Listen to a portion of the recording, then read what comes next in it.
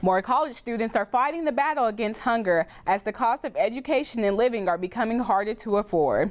Studies have shown college students who are hungry and malnourished struggle harder in the classroom environment, and about 25% of college students skip a meal regularly.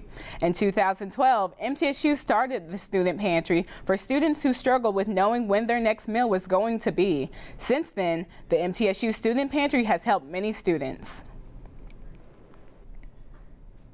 Problem in Murfreesboro. I've seen it a lot in Nashville, and it's good to know that the school I go to likes to take care of things like that. Until November 3rd, you can donate to MTSU Student Pantry in the entrance of the Walker Library to help out your fellow classmates.